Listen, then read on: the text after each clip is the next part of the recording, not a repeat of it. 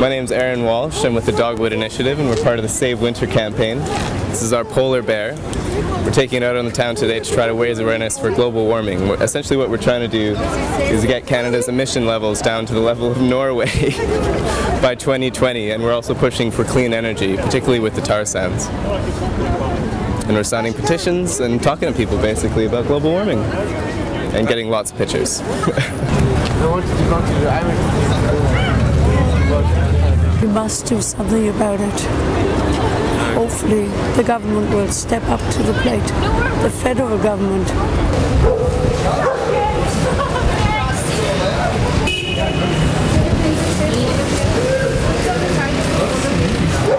Polar bear is a pretty strong symbol of climate change. Obviously everyone knows the polar bear drifting into the sunset on an iceberg. And everyone loves polar bears. They're cute, they're nice and cuddly and big.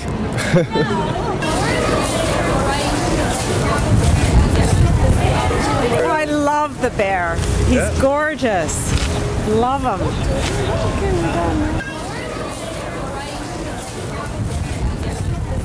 It's a really, really great opportunity during the Winter Olympics to get people on board to help fight climate change. And the reason for that is that we wouldn't be able to have the Winter Olympics without winter.